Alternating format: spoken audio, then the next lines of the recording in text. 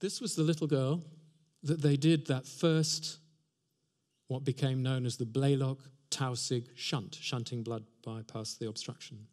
And she was 15 months old and had blue hands, although they don't project well. Bill Longmire was the assistant at that operation, and this is what he said when he saw the baby. The child's lips were deep, dark blue.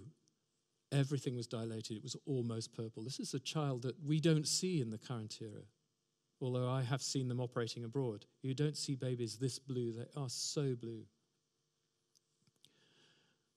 And there were, as he points out, no modern instruments. These were big instruments, big sutures, horrible needles.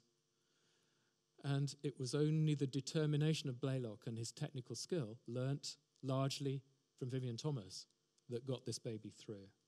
And this operation changed the way that blue babies survived for the next decades. She became blue again in a few months. I know the technical reasons, but it's not important. But what is important is that they also realized that you've got an artery to the other arm, and therefore you could turn down the artery to the other arm onto the artery to the lungs and use that. And although it didn't work in her case, that suddenly became a way of extending the lives of these children even further.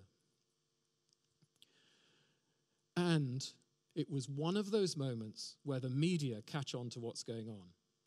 You know, there's that time when the headlines appear at the right moment, and this was the first headline, "Saving Our Doomed Blue Babies."